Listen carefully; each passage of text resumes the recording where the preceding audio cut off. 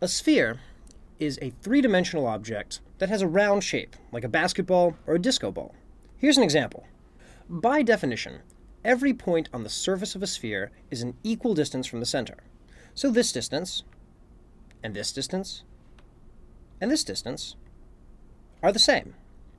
The distance between the center of a sphere and the edge is called the radius, and a line that passes through the center, going from one edge to the other, is twice the radius, or the diameter. Unlike other three-dimensional shapes, a sphere has one continuous surface. It doesn't have any faces, edges, or sides, and as a result, the formulas for its surface area and volume are different from those of other 3D shapes.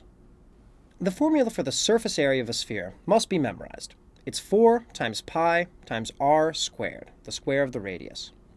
The formula for the volume also must be memorized. It's 4/3 times pi r cubed, that is the radius cubed.